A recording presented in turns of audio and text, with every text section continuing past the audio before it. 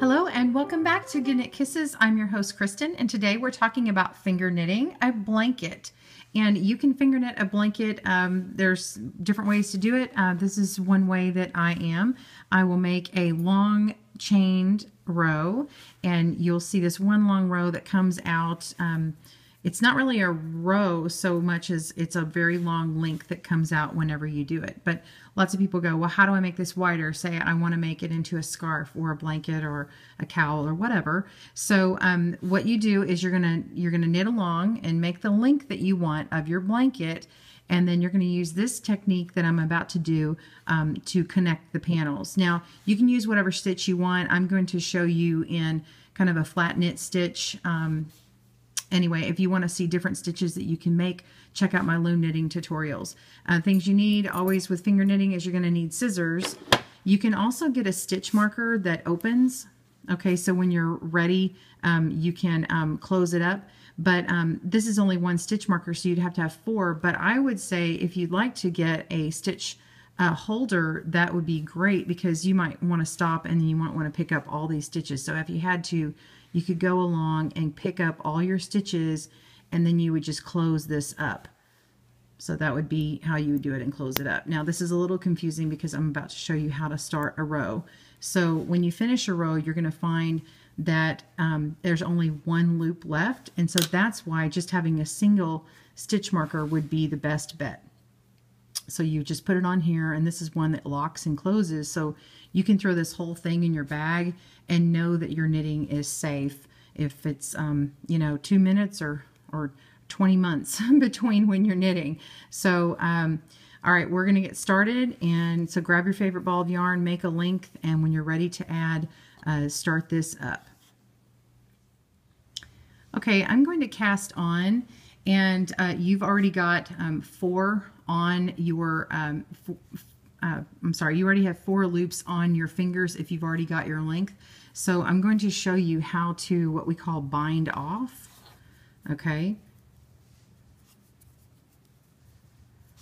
All right, I'm going to show this again in the video, and you're going to see it at the end of a row. But if you need to bind off for the first time on your first row only, this is how you finish it off. So what you're going to do is your working yarn will actually, you need to get it over to this side.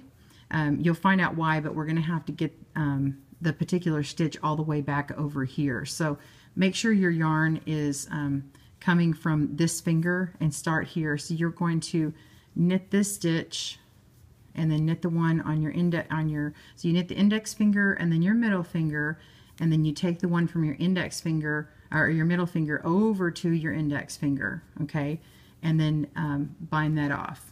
Okay, then you're going to move this one from the index over to your middle finger. This becomes your number 1 peg. So this was 1, 2, 3, 4, and now we're going to be moving the number 1 peg or your number 1 finger over. So I know it sounds funny, but bear with me. So now that we've done that procession here, now we're going to knit the number 2, or this is your ring finger. So we're going to knit that over and take the ring finger, which is the 2, back over to the 1, which is your middle, and knit that off. Okay, so now we've knit that off. We're going to move it, moving the 1 over. Now we have 1 and 2 left. So we're going to knit the 2, which is now your pinky, and move the pinky stuff over to the 1, which is the ring finger, and then knit that over. You're left with 1. Now you're going to take this and move it all the way back to the 1. Okay? Now make sure you're knitting it. It may be falling down like this, so make sure when you start what we're about to do, it's going to start all the way to where your knitting is up like this. So you'll be looking at the back side. It'll look like this. These are the little purl bumps. Okay, this is a knit stitch on the back. Well, this is actually technically was the front of your work, and then this is the back, which is the purl. We're going to work on the purl side. So you're going to get this nice ribbed look. It's kind of stretchy and everything. So this is actually with 3 strands of a worsted weight. You could use a bulky yarn. Now this is not how it's supposed to look. Again, I was just doing that to show you how to finish it off. So I'm going to make it back to having 1 stitch on there. Okay, so now you'll have the 1 left from your bind off. Okay, so now what we're going to do is we're going to cast on. We're going to get the yarn on our fingers. So I'm going to do a thumb cast on. I'm going to take my thumb and put it down under the yarn, and then kind of spin it around like this. Okay, so it makes an upside down E like this. Okay, this is like a cursive E, but you're going to make this part come out the bottom. Put that on and kind of pull it up to tighten it a little bit, not too tight. Do the same thing. Put your thumb down where it's covered, and then put it right side up, and then place it on your finger. One more time, and put that on here. You may have to practice it a couple of times. It's called a thumb cast on for needle knitting. We also call it a half hitch for loom knitting. Okay, now what we're going to do is we've got the working yarn, which is this working yarn coming off that is attached to your ball, coming from our pinky. So we're going to lay it over our pinky and then all the rest of our fingers. And then you can take this with your fingers and lift the bottom loop over the top. And then you've knit one stitch. So do that on all of them. Lift the bottom over the top on all the fingers. Okay, and then we pull it a little tight. I will tell you that you can, another tool that you would be benefited to have is a loom knit tool, a pick. Let me get one and show you. This is a loom knit pick, and it doesn't matter what brand you use. This particular one is from Knitting Board, and they sell it online only. It's got a cushion in it and a fabric casing. So if your hand gets tired, especially which has some pinching motion on it, it causes a problem here. You can use this pick. So you're going to see me use it, but you can also use your fingers. Okay, so now we're going to take our working yarn and go around our index finger here, and we're going to place one of these loops on our index finger, which is your first finger. So this is where we need to really pay attention. Okay, you can see all this knitting that's coming from here, and there's a big, looks like a knot right here. Okay, you're going to ignore the knot, follow this strand. We're going to ignore this first strand here, and we're going to come to the next one. You see that there's a row here with a knot, and then another row with a knot. You're going to take this loose strand on the outside of that. Okay, so you're going to skip and then go to this one. Put that on your finger. Just take it from the back side, place it on. Okay, now you're going to take your working yarn, because see, you got it out of the way. And now we're going to take it and lift the bottom over the top, or you can use this. Of course, be careful not to poke yourself. Okay, and then now you're going to knit the rest of these. Okay, so we're going to work this. Okay, so that row is the one where we've added a row from over here. Now we're going to work our way back. You don't pick up anything on this row.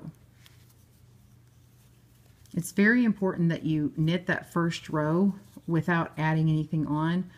If you don't knit that first row, your blanket is going to get smaller and smaller, and it's not going to be the right size. So go ahead, and now that we did that first row, we came back and did a second row. Now move your working strand over to get it out of the way. Go ahead and put another one on. So you're going to skip the one that you're on and then go to the next. Okay, so you see we're skipping and then going to the next loose stitch. We're picking up stitches. All right, so you're going to continue. I've got 3 at a time, so I'm grabbing those 3 strands at the same time. Knit those over. Okay. So you're going to work on knitting those over, and then of course you're going to finish the second row. Okay. And then you're going to pick up more stitches on the next row. And you're just going to continue doing this the entire time. Okay, so you're going to go through the length of your entire line that you had, okay, of your finger knitting. So pull that back around, pick the stitch up. Again, it's not this really long one that's right next to it, it's the next one. So just kind of pull on it, stick that finger in there, and then knit it over. You can knit both at the same time or one at a time like I did. Okay, so the next time we're going to meet back up, I'm going to fast forward in my video, and we will be at the end of this row, and then you can see how we will get ready to flip the blanket and go on to the next row. Okay, so pause your video, and we'll meet you back in a second. Okay, so you're knitting along and you're near the end and you've got this long piece, you've got one more and then another one at the end. Go ahead and knit this one as you've been doing, making sure to put that working yarn over the back. Okay, and then we're going to go ahead and knit these over. Continue. It's okay if you kind of stretch out your stitches. And then I just kind of pull them tight after I do it. That way I can get my hands around it. Okay, so I've made my way back. Go ahead and pull my yarn over again. Okay, now if you can see this, there's the leading yarn that we had, and then there's this very last stitch, and it's kind of loose because this was where your fingers were on originally. And you can go back and make these tighter with the crochet hook later, but really it's not really necessary. It kind of adds a nice scalloped edge to your work. See how it's kind of scalloped on one end, and then this is where a tighter bind off is, so it's got kind of a cool effect. And you can also add fringe or something too. So okay, so now I pulled that last one, which was a cast on stitch, and so we're going to bind off. We're going to do as before, where we knit 2 over 1. Now this is the first one in the bind off. This is what I'm calling the number 1 finger here, and we've got our number 2, which is the middle finger here. And then we knit that over, and then we're going to take the 2 and put it on top of the 1, which is the middle finger over the index finger. Okay, we can knit that over, move the 1 over to the 2, and now this becomes the 1. Okay, so now we're going to knit the ring finger, which is your new number 2. Okay, and move the 2 to the 1, knitting that off. Okay, so now moving this over to the ring finger. You've got 2 left. Knit this last stitch on the pinky, which is your number 2. Pick that up and put it on the 1, which is on your ring. Knit that off. Okay, and see, this is what I was talking about earlier. So now we have one on this ring finger. We're going to pick it up and move it all the way over to our index finger. Okay, so whether you're right or left-handed, I'm doing this on my left because I'm right-handed, but I could flip this video just to make it easier for people who are left-handed, and then they can do it on the right. So it doesn't really matter. So now you're left with the 1. This is where you could choose to, if you were done with your blanket, you could choose to cut your yarn, and then you would just pull this all the way through and weave in your end, or you could continue by this is where we'll cast on. So I'll show you how to cast on and start again. So if you're doing your next row, this is where we flip. So I'm going to take all my knitting that's now fallen down here. I'm going to flip it. Okay, this is how we're getting this really cool ribbed effect, which is really kind of neat. So to shape it and make stuff smaller or bigger, you can just skip inward a few spaces and skip some stitches, and then you can make it smaller and do some shaping. Or you can add on these rows and add extra to make it longer on one side. So that's up to you. Okay, so now we're going to do this thumb cast on again. So take your thumb and go down on top of the yarn and twist up and put it on this index finger, down and twist up. Oh, and I have a knot in my yarn. Oh, there we go, fixed it. Okay, and then down, twist up, and now you've successfully cast it on these fingers, and then go ahead and knit over 1 row. Okay.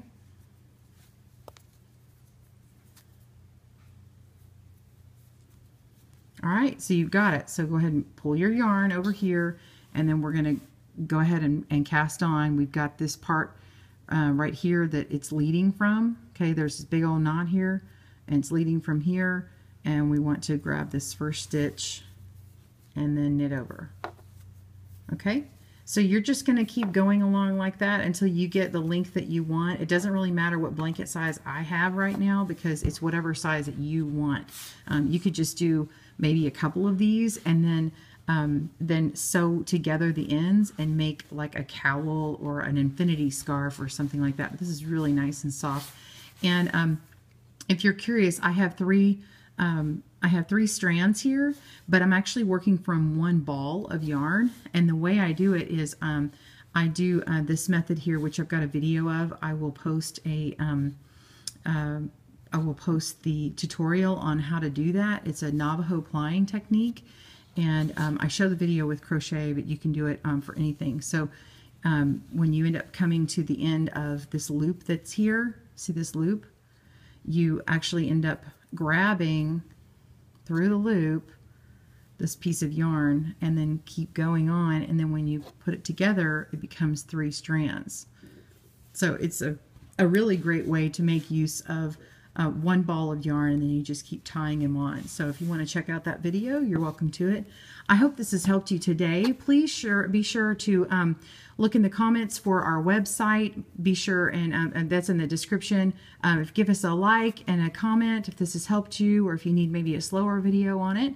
And please subscribe. Thanks for tuning in to GoodKnit Kisses. I'm your host, Kristen. Bye-bye.